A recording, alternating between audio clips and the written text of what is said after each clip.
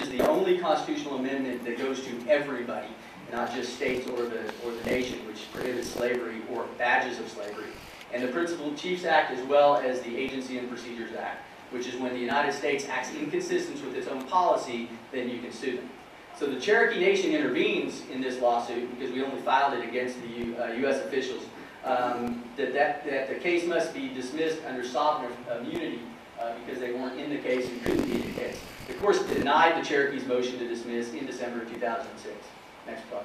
So during the Van action, a case gets brought into Cherokee's own court by Lucy Allen, who brings it pro se with the assistance of a Cherokee individual and a non-attorney. And they go to the highest court at the time, the Judicial Appeals Tribunal, and that said that although the Treaty of 1866 ensured freedmen's citizenship, the voting laws denying them the right to vote was unconstitutional under the Cherokee's own law. I may not get through all of this, and I'll get it later.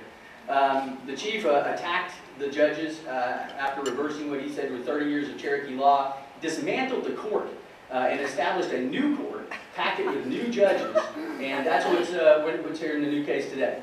The Cherokee citizens supported by statements of the chief and the deputy chief to initiate a petition to vote the freedmen out of the tribe. The new court ruled 3-2. Remember, there were 3 judges before. It went 2-1 against them. We now have 2 more judges putting the majority in. Said it was okay to have this new election, and they had such an election. Next slide, please. Within a month of the Lucy Allen decision, the principal